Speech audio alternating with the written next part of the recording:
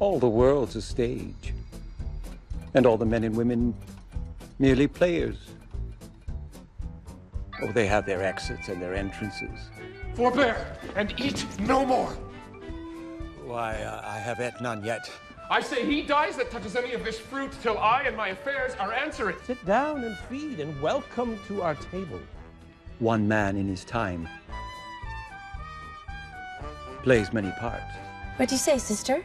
Oh, excellent, young man! His acts being 7 ages. At first, the infant, mewling and puking in the nurse's arm.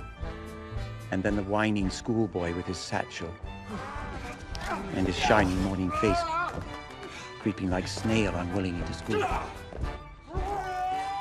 And then the lover. Men are April when they woo, December when they wed. Maids are May when they are maids, but the sky changes when they are wives. Sighing like a furnace with a woeful ballad made to his mistress' eyebrow. Give me your hand, Orlando. You must say, I take thee, Rosalind, for wife.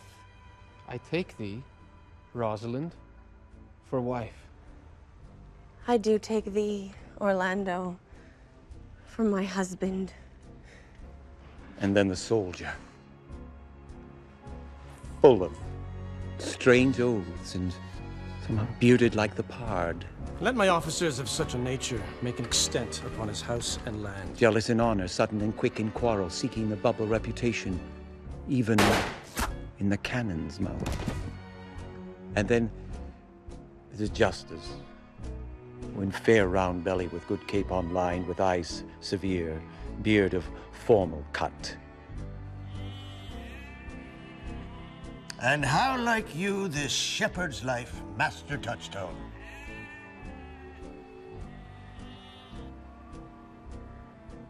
Truly, shepherd, in respect of itself, it is a good life, but in respect that it is a shepherd's life, it is not. But the 6th age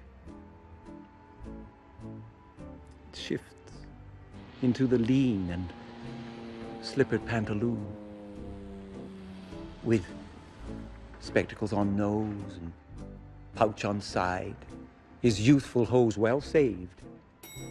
Just a world too wide for his shrunk shank, and his big, manly voice turning again toward childish treble, pipes and whistles in his sound. The last scene of all that ends this strange, eventful history is second childishness and mere oblivion, sans teeth, sans eyes, sans taste,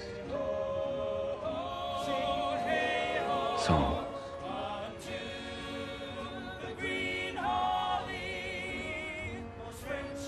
everything.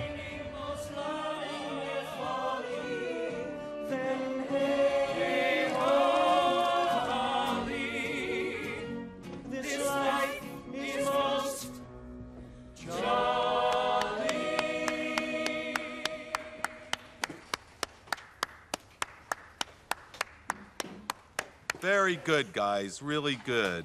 Thanks. Let's go back to the top of All the World's a Stage.